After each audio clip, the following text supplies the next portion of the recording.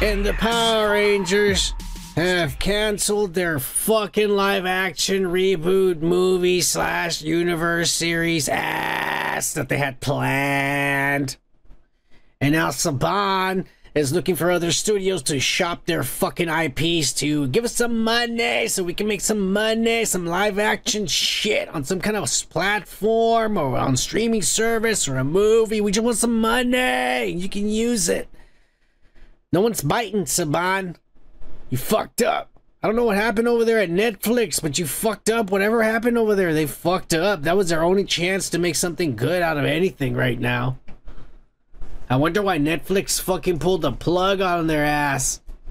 They probably wanted all this woke shit, and Netflix says, not under us. Not under us. Trini is going to be Asian. The fuck she's going to be trans. Yeah. And the Latina. Fuck you. That's what they said. We ain't pulling that shit.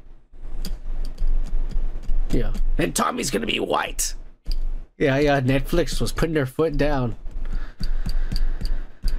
I don't know. Who knows? I don't know which direction Saban is going and shit, but I'll just tell you like that. This IP continues to be dead. Dead in the water. No one likes it. It hasn't been heard of. No one cares about it. And it's going to be continued to be unheard of. Fuck you, Saban. And fuck you, Netflix. And everyone involved who brought this travesty to light. Fuck you.